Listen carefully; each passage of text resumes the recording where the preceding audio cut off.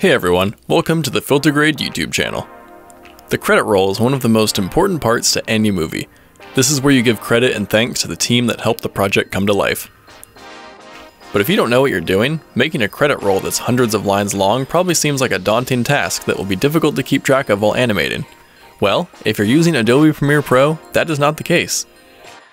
In this video, we have two methods of creating easy credits, and both will result in the same end product. It just comes down to your personal preference of how you like to edit.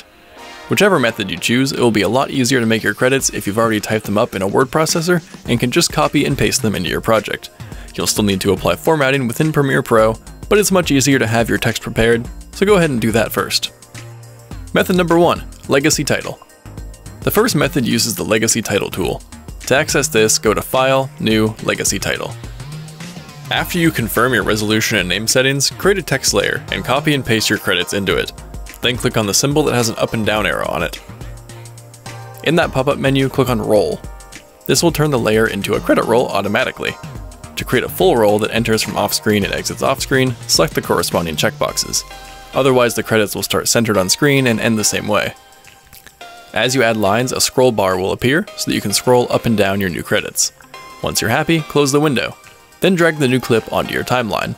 The speed of the credit roll is determined directly by the duration you set for this clip in your sequence, so drag it or set the duration in order to make the credit roll the appropriate speed.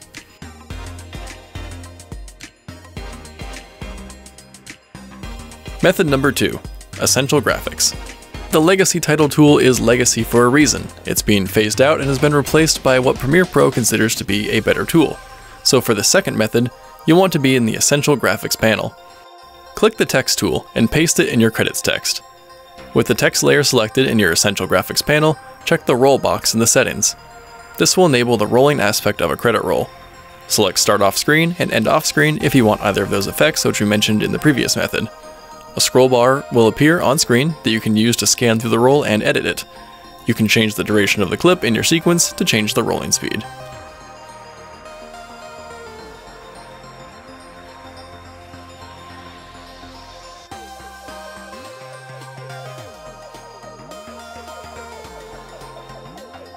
General credits tips. Credits can be done any way you desire. However, some more interesting layouts may require more than one text layer. Using the Essential Graphics panel, create another text layer and line it up perfectly with the original layer. Now you can type job titles in the left column and names in the right column. It'll be much easier to match these up. These quick tips should enable you to make a credit roll worthy of a feature film, and there's plenty of room for creativity even when you're dealing with just white text on a black background.